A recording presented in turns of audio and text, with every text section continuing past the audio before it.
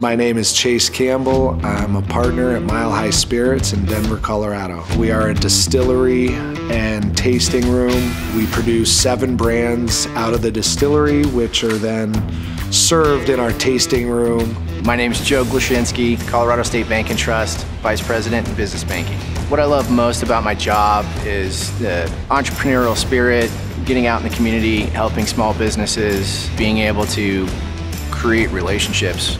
We chose this location because it's where people tend to go out and have a good time.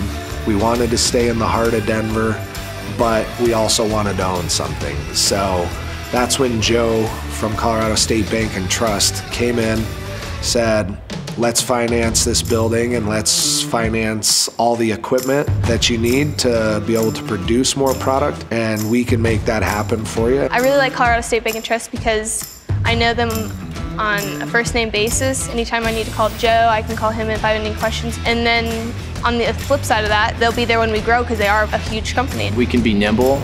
We have the same products and services to compete, but it's understanding the relationship. But sometimes it's just, being quiet and listening. Yeah, the potential for growth here is huge. Joe's told us time and time again that any growth we anticipate happening, he's going to be on board with us and he can help make it happen.